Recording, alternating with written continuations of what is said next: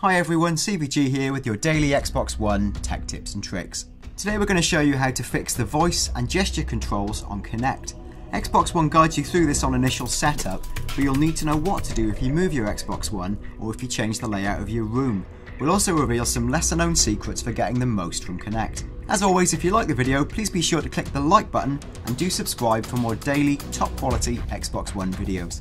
To recalibrate Kinect, go to the My Games and Apps tile. Click the Settings tile and find the Kinect option. Go to Kinect Does Not Hear Me, and then we'll look at the other options later on. Click on Start Audio Check. Please make sure your speakers are turned on louder than usual. Your Xbox will perform a variety of audio checks to calibrate the directional mic. That's it, easy, but we have got 3 more key tips for you. Number 1.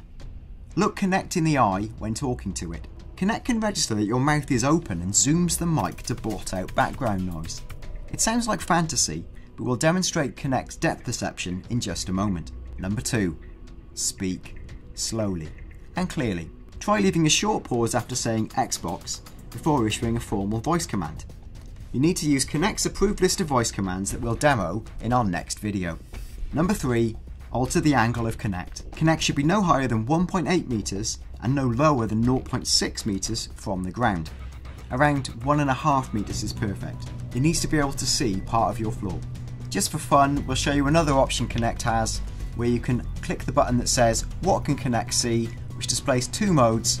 One we could affectionately call the paranormal activity mode, which in fact displays the infrared ability of your Kinect. The other is a kind of Happy Mondays video mode, which is in fact what we mentioned earlier, the depth perception mode. And as you can see, as you move objects closer and further away from the camera, their colour changes accordingly. We hope you enjoyed this video, and if you did, please be sure to click the like button and be sure to subscribe for more great, top quality daily tech tips and Xbox One videos. If you've got any other tips and tricks to share, please leave them in the comments below. Thanks for watching, have a great day.